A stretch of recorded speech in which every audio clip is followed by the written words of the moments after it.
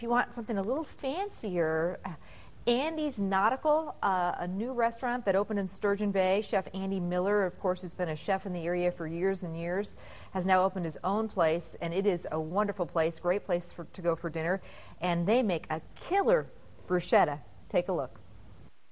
Hey Amy, it's Chef Andy here. This is one of our favorite appetizers on our menu. We call it a bruschetta. In Italy they'll call it bruschetta, but as so many of the dishes that we do here, we Americanized it and make it easier to pronounce. So this is nothing more than a really good baguette or crusty bread that we slice into segments. We're going to put goat cheese on each one of these. This one has a lot going on. Typically a bruschetta is only going to have a garlic rub, a little bit of olive oil, a sprinkle of salt and pepper, but I like to take it up to another level and add some sauteed mushrooms, which we have cooking behind us. This is going to go into a very hot oven to toast, and it'll be done in just a moment, but we've got mushroom sauteing in a very hot pan with very few mushrooms. That's one of the keys to the proper way to doing it. If you overcrowd the pan with mushrooms, they're going to get soggy, they're going to get rubbery, and they lose their appeal.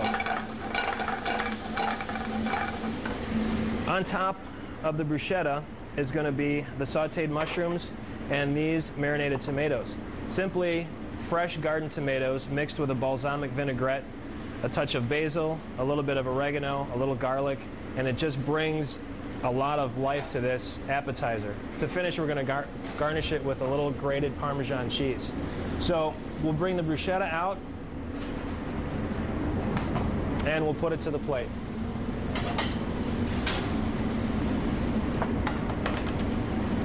This one's simply toasted, and it's quite hearty. This one's an interactive dining, so you can share it with a lot of friends, or if you so choose, have it yourself. It's a great snack. It's great just before dinner. We simply top the bruschetta with the sliced sauteed mushrooms.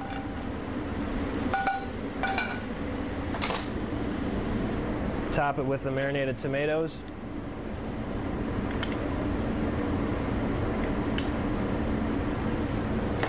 And finish it with a little fresh grated Parmesan cheese. Really simple, very tasty, and it's one of our appetizers here at Chef Andy's Nautical Inn.